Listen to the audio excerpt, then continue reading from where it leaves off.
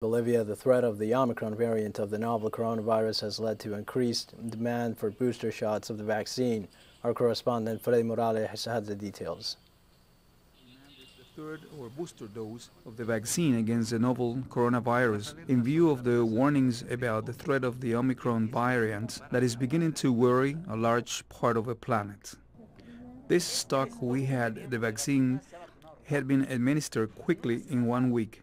10,000 vaccines have been administered.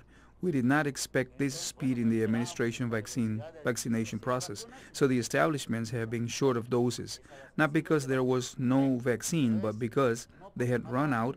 In this sense, we have received 61,000 doses more. For the moment, Bolivia has dismissed the possibility of closing its borders, as most of its neighbors have done, but a massive vaccination campaign is promoted as a preventive measure.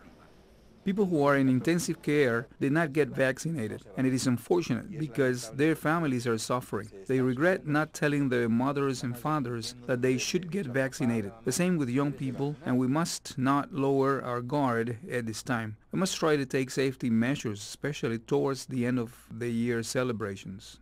Case control and follow-up measures are also reinforced through the application of tests free of charge. The more people infected with the virus, the greater the chances of more variants. Hence, Bolivian brothers and sisters, the need to maximize biosecurity measures, and it is very important to be transparent with the information. But the commitment remains to the most universal formula, the prevention of infection.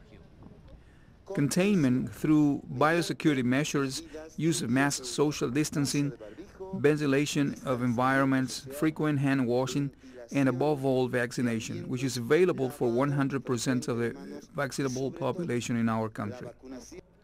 Since the first case was confirmed in March 2020, the country has recorded almost 550,000 cases, of which 1,276 have died.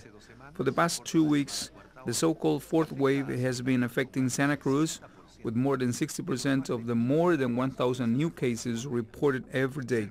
About 60% of the population over 12 years of age has received 2 doses of a vaccine.